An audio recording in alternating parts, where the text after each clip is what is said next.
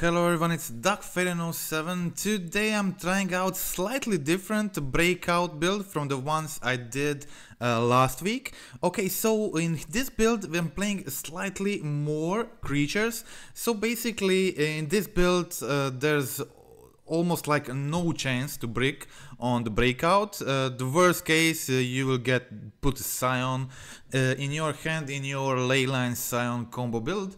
So 24 creature means really breakout should be at its best here.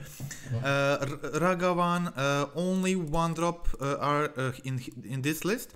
As I said, explained in the last list, basically burning 3 Emissary in this breakout builds is replacing Wild Necatl. It's like a creature you get to play for free on turn 2, and then most of your spells are like red or green, so you can play anything with the breakout. Except Leyline Binding. Initially I started this build with Tribal Flames, but switched to and the Headle Bindings on the sideboard, and switched to the Leyline Bindings in the main instead, because I had too many 2-drops, too many cards to play on turn 2, and I wanted to have a better mana curve, so I added Bindings to the main, and Binding is just a powerful card, so it can hurt definitely. Okay, so in this build, having more creatures, having less instants, less sorceries, so I trimmed on the Goyfs, but for sure one Inti, one Brawler can be trimmed to add like 2 Tarmogoyfs if that's a setup you prefer. But in this deck, Breakout is phenomenal. It's one of the strongest cards in the deck, and it's a replacement for Tribal Flames in other zoo builds. So for example, just consider this a regular zoo, and consider burning 3 Emissary replacement for Wild Necatl, consider Breakout a replacement for Tribal Flames, and you just added more creatures to the list instead of those usual 2, 3, 4 Stubborn Denials in the main. So we have a couple of Stubborn Denials in the sideboard. You can play more of those there if you need, and some very efficient sideboard cards. I have Pick Your Poison, Force of Figures, more Titan Hate like a Damping Sphere, Obsidian Charmau, and we have Endurance and Stubborn Denial for decks like Gorios, Force of Figures, Pick Your Poison, Damping Spheres for Amulets, and Obsidian Charmau also there for Tron. I can see maybe trimming one of these cards to add like a third Stubborn Denial, but I'm pretty happy overall with this setup sideboard. Okay, so that is it. We will go to the gameplay, but just one thing I want to point out before. I think the other breakout build I had last week on my channel, it's not that this is upgrade to this build. These are like 2 slightly different takes on the breakout build. One plays slightly more interaction, and this one plays slightly more creatures. They are very similar, very similar, but slightly different, with some significant changes in the main and in the side, and that's it. Okay, so just wanted to clarify that comparison to the other list. It's not updated list, it's just slightly different take on the list. Okay, so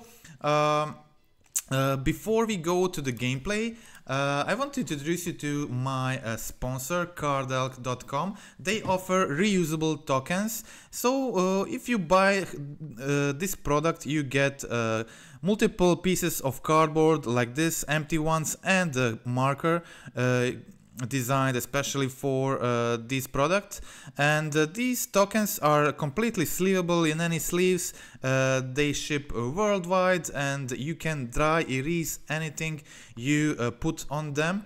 If you have good drawing skills, you can really create fun tokens like this. You can ask somebody to do it for you. You can protect them in the sleeve, hold them if you really like them. If you don't need them anymore, you just dry erase what you have on them, make another token. I think this is like a really practical solution for guys like me playing Magic. I have always multiple decks, 2-3 commander decks, 2-3 modern decks in my bag, a pioneer deck, and it's impossible to get tokens for all those. When I get those tokens, in the meantime I create new decks and it's just not working out for me. This is like a really practical solution in my case, and I think a lot of people will agree on this, that something like this is definitely needed when you are your paper player that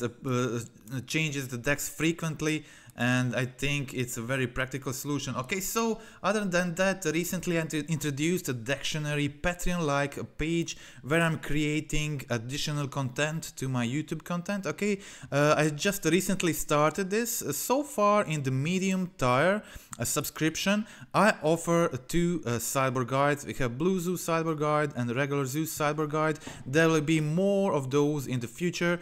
All guides will be available in the tier 3 subscription, but a lot of them will also be available here. Okay, so from the future I will make 1 guide for this tier and 1 guide for both tiers, and then go every other guide will follow the similar process. Also there is a basic tier which allows you to just access to my deck vault and show basic support to my work. Okay, so thanks, and let's switch now to the gameplay. Okay, so in this build I got some really, especially in the initial version where I played Tribal Flames, I got some crazy fast wins, and I got multiple 4-1 leagues with this build. I think I played 2, both ended up very well, strong finishes. I think it was 2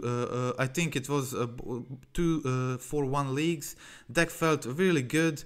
Okay, here I went for the breakout, and I find the Scion of Draco. So even if I didn't put the Scion of Draco immediately into play, I have already Leyline on the field, and next turn I'm able to go land Leyline plus Scion, and my opponent immediately concedes. I'm not sure if they were screwed or not, but it was very fast game 1. So let's check out game 2.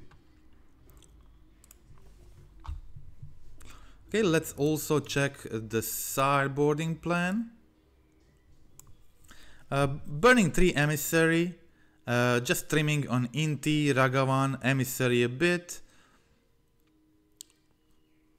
to add cards like add some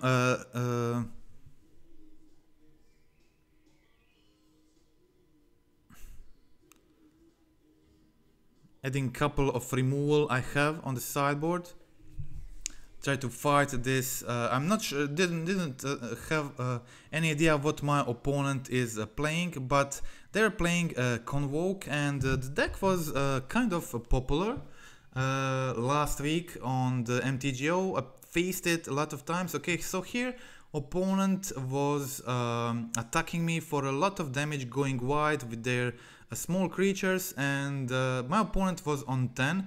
It was my last chance to try to kill them.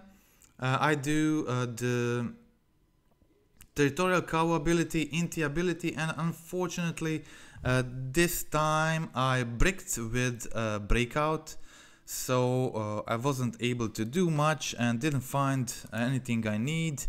So that was the game. Let's check out game 3.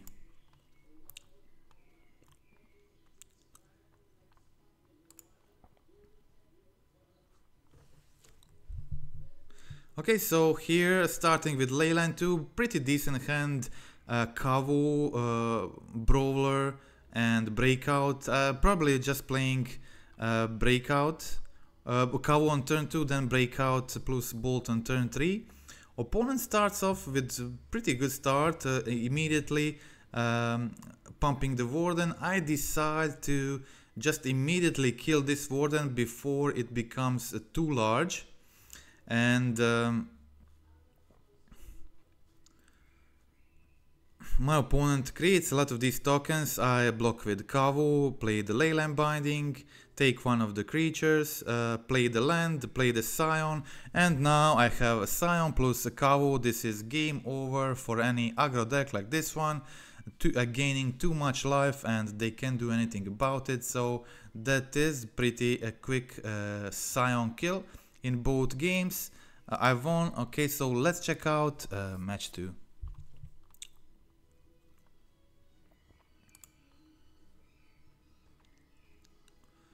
Okay, so starting second here, but I have a turn 1 Binding and Ragavan. I have a turn 2 Scion of Draco. This is as good as it gets. Okay, so I decided to go for the Ragavan anyway. My opponent has to kill the Ragavan, and I still can draw a land or just play the Binding if needed. But I did draw a land and I've played my Scion. Opponent has Subtlety, which is fine. They have to have another solution for it. I have my Scion on top, which is pretty hard for them to deal with. So finally I resolve the Scion, play my Survey land, put Bolt in the graveyard and pass the turn. Okay, so here opponent is playing a blue-white deck, which means they're probably playing a Teferi. Teferi is a good response to the Leyline Scion combo. Mostly decks that play Teferi plus Solitude have a good way around this, like bouncing Leyline then Solituding the Scion.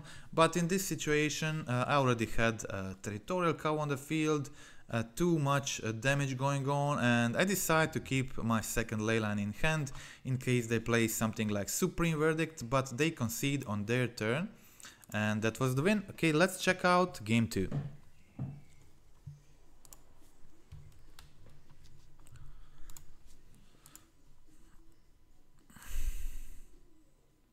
Okay, so again you can see me trimming some cards like Burning 3 Emissary, just the one-offs, like trimming some creatures, Inti, Burning 3 Emissary, Breakout to get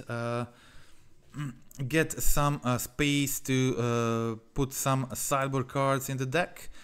Pick Your Poison is mostly great card against decks that play Ring and the Leyline Binding. Mostly it's a worth inclusion. Okay, so, but in this deck we also have 4 Inti, 4 Kavus, which help us discard cards we don't need, like Leylines, Pick Your Poisons. My opponent played non-usual list. They had Sheldred. I didn't really expect something like Sheldred in their deck, so wasn't well prepared for it. Okay, so here I find a land, and because of it I'm able to play my Leyline. Kill their Vrenensix. Maybe I should have attacked just them face. Okay, so opponent just kills my Scion.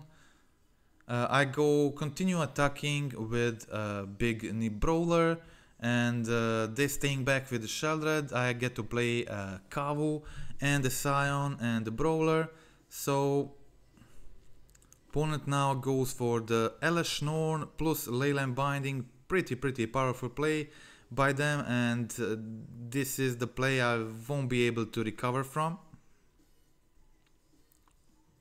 I have the Kavu plus Inti. This means I get to draw a card and exile 2 cards with Inti, which is great, but not enough to do something here, and yeah, that is a game over. Okay, so let's check out game 3.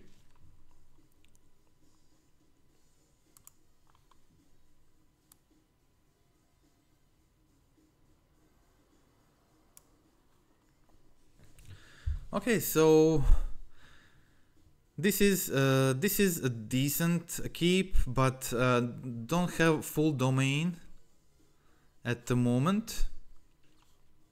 Okay, so I go for a breeding pool, and the Sacred Foundry, go for my Emissary, then I can go for the breakout. If I find, I had a Brawler and Ragavan, I decide to choose Ragavan. Ragavan provides me extra mana here, which means I have 4 mana next turn to play my Scion of Draco. That is why I decided to go for it. Opponent kills my Ragavan, and I'm very happy with just being able to play my Scion of Draco for 4, but I did find a fetch, and I was able to just play the Alexander's Lounge and the Scion of Draco. Okay, so now 4 mana, I try to cast my Leyline for the combo. Opponent has a counter here, but they're still taking a 6 from Emissary and Draco. This means they're on 7, and I have very close to lethal next turn. Okay, so now opponent endings my Emissary, but Scion is still there. They're holding 2 blue mana, probably something like a counter spell. And yeah, I go for attack with Scion.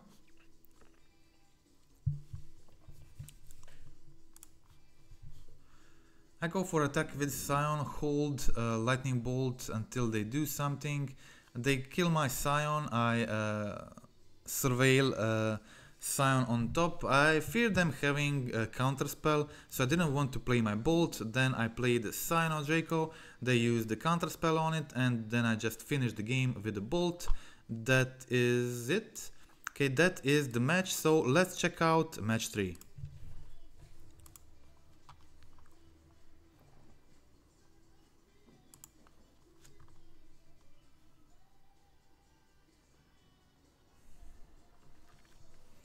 Okay, so playing against Leyline, I decide to go for Ragavan turn 1. I don't have a full domain anyway, so there's no point going for the Alexander's Lounge here. Turn 1, okay, they go for Leyline Binding my Ragavan, but I have Leyline Binding too, so I can take it if needed. Opponent tries to dash Ragavan. I have Bolt, and I just fetch Temple Garden. On my turn, I can now use a black mana to double spell here Scion of Draco plus hold the Leyline Binding. Didn't want to binding their binding yet or Leyline of the Guildpact, whatever. I was just holding the binding in case they draw their Scion, which is then potentially big problem, or just Kavu is also very nasty, so I definitely want to take Kavu immediately, put Brawler on the field and start attacking here, playing a fetch which allows me to surveil end of their turn. They iteration for a land and bolt my Brawler. This is fine, so I play survey land, keep Inti on top, do the ability with Inti, trying to find additional threat, put counter on my Scion. Now my Scion is a 5/5, which can be very relevant in the mirrors, and of course, as you can see here, it was very relevant. I put myself into a situation where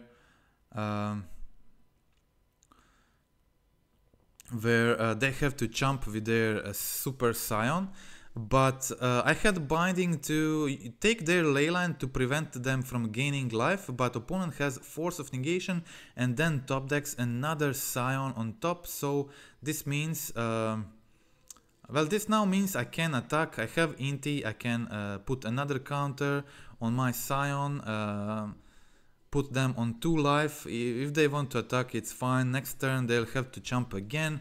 I find territorial Kavu, great stuff here.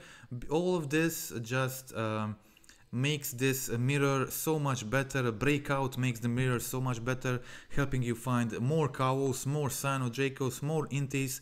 These cards just win in these mirror games, and that is the gaming there. Let's check out game 2.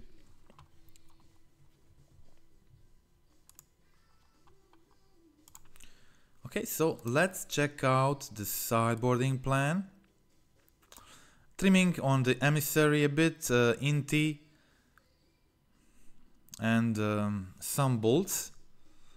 So bolts are pretty useless when you have better removal. If I have only bolt, I will use it. It can kill a brawler, Ragavan of course, but it doesn't kill Kavu, it doesn't kill a Scion, so it's not a perfect card for the matchup, and I think it's better on the draw if you have to protect yourself against Wild Necatl and the Ragavan, but this deck doesn't actually play Wild Necatl, so the bolt is much worse here. Okay, so I was able to play Kau here and pass the turn, definitely planning on my opponent keeping white mana open, but yeah, I decided to go for the binding. I should have maybe I should have waited their turn, but then I let them use a counter spell. Opponent was able to attack for 4 here, and we start a race. I definitely wanted to play my Inti here before combat. I think I accidentally skipped it. But since this didn't happen, I decided to change my game plan and go for Nishoba Brawler. And this means my opponent doesn't have lethal. Next turn, they can only attack for 7. So once they didn't attack with subtlety, I can surveil on the next turn, play Inti, and my opponent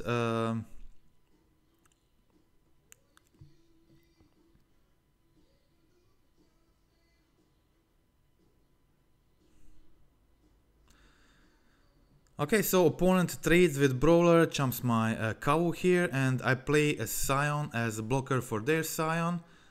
Opponent has only 1 card in their hand, and they take my Scion for the win. That was it. Okay, so let's check out game 3.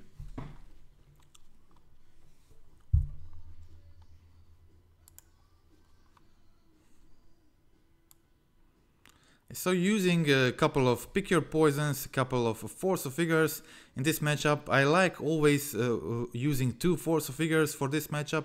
I never use more, even if I have them on the side. I think like two or 3 pick your poisons and 2 force of figures are like perfect.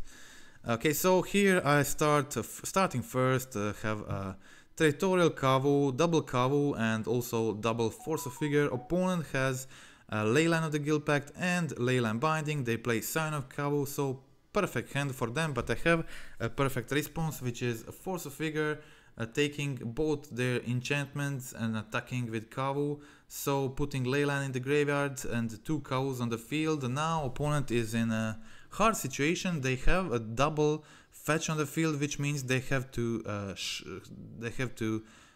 use life to get mana there. So I have my I decided to discard Brawler here.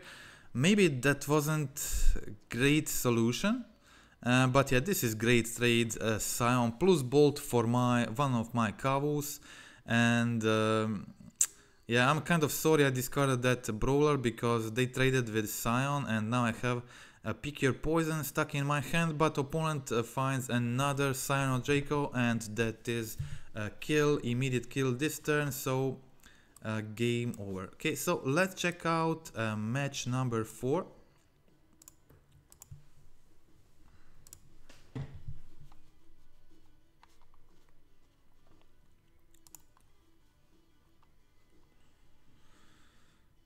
Okay, so I can playing first. I can just play my all 2 drops, so I can just go for Scion of Draco on turn 2.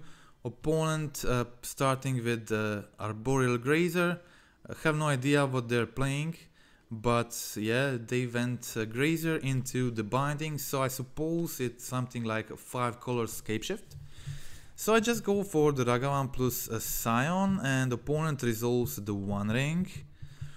Well, I can't do much, but what I can do here is trigger Inti and cycle that land and get the Brawler. So Brawler on the field means lot of damage next turn.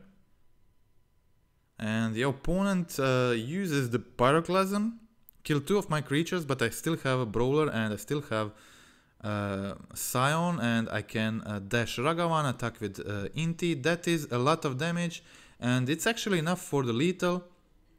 Opponent loses 2 damage in their upkeep with 1 ring, so that is the match. That is the game. So let's check out game 2. Okay, also check out the sideboarding plan against, I guess, what is a 5-color Scapeshift.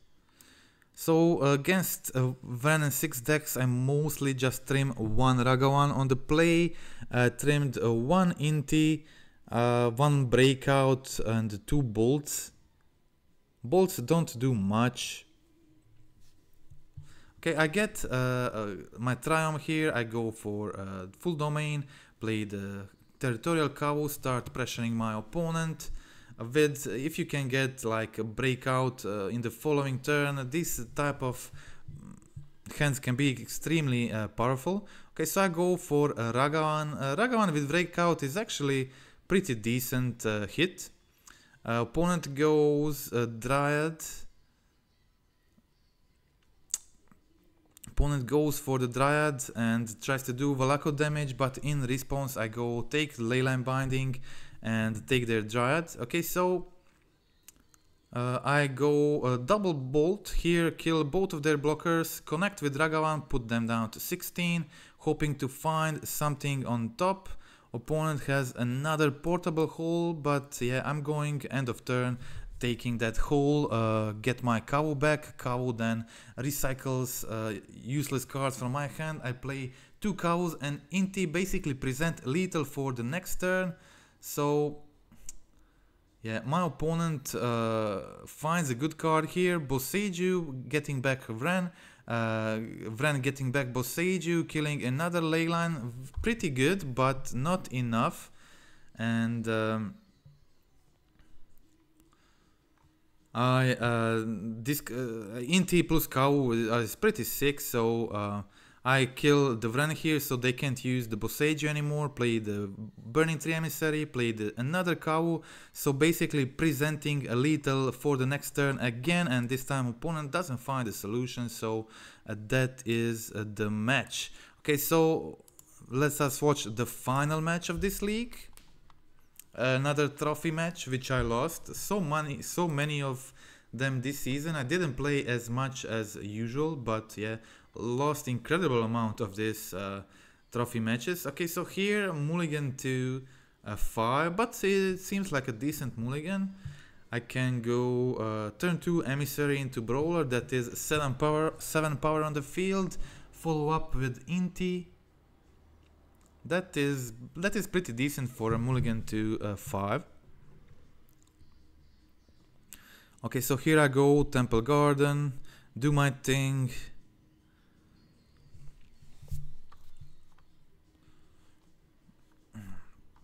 Play my Brawler, opponent goes for Zaga Triumph, so this means they're also playing probably Domain.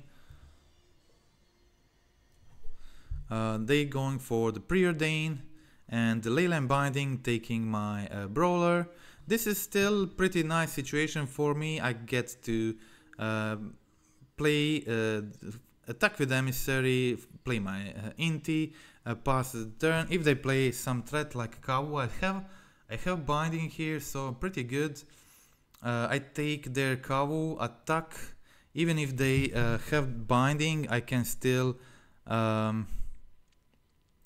bolt a Kavu if they block my creature with it, and that's exactly what happened. But it's fine. I had a bolt to finish Kavu, and I had another Inti in my hand. Okay, opponent finds Scion of Draco, which makes my situation a lot worse, but I also got the Scion. And I have Inti in my hand. I can make my Scion bigger than theirs, which is then which can be definitely a big problem for them. Okay, so I attack with Scion, we trade for Scions, I play another Scion. So it's interesting a Scion battle here. They go for the Fable and attack with yeah, I should have blocked the Scion here. I should have blocked the Scion here. So if I block the Scion here, I would be able maybe to try to wait for a top deck, but yeah, that didn't happen. So let's check out game 2.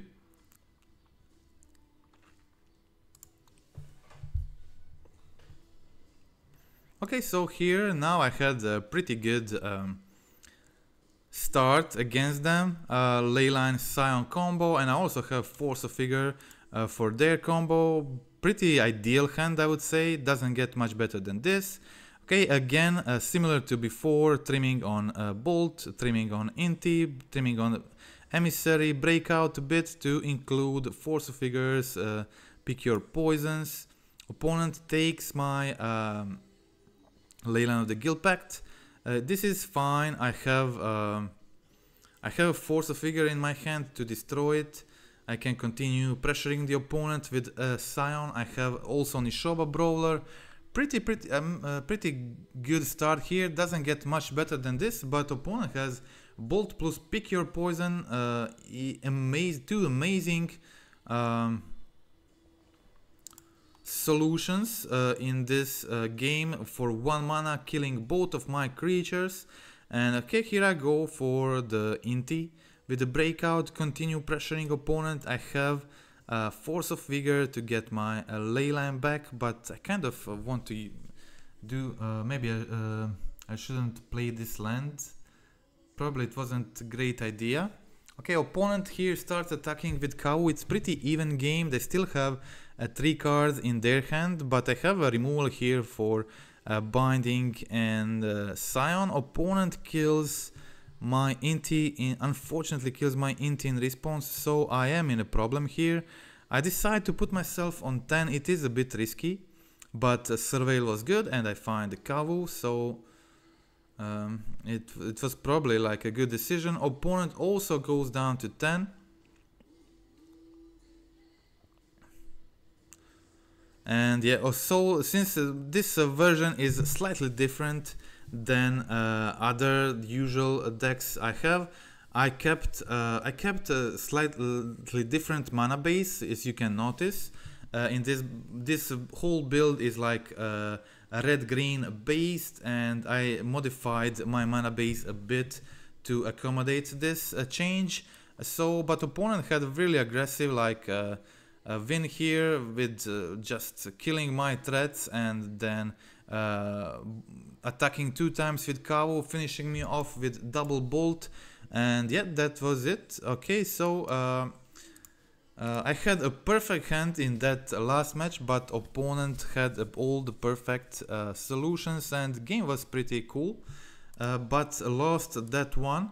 Didn't go well. Usually I was doing good against these domain mirrors. Inti was very good in the mirrors, also the breakout, and I felt like mirrors are going mostly in my favor, but yeah, this one, the most important one for the trophy, didn't go that way. Okay, so that is it. What I would consider in this build is, as I said in the beginning, maybe adding 3rd Stubborn Denial to the side, and also maybe adding 1 or 2 Tarmogoyfs instead of Inti, 4th Inti, 4th Brawler, getting 2 Tarmogoyfs in like this. So that is the change I'm considering at the moment. Brawler is definitely better breakout hit on turn 2 and 3, but later in the game Inti, you will sometimes have Inti on the field and hit Inti with breakout, so you'll be forced to put it into your hand, which is not ideal. I think having maybe a slightly more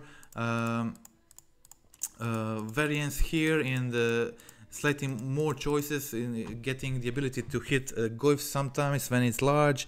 I think it's decent for the breakout build, so that is definitely something I would consider. and it still keeps your green card count same or even better with the 2 goyfs. So that is it. Okay, so that's it for today.